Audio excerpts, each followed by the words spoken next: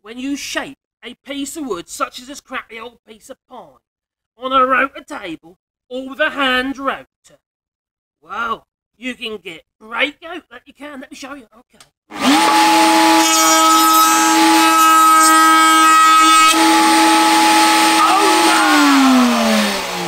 Oh, there, look what you got. You got some breakout, just like that.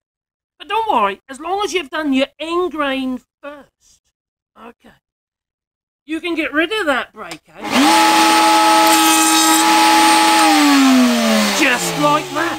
So remember, whenever you want to shape a piece of wood using a router table or a hand router, always do the end grain first and finish with the long grain, because you'll remove the breakout. It's simple. Ta-ta!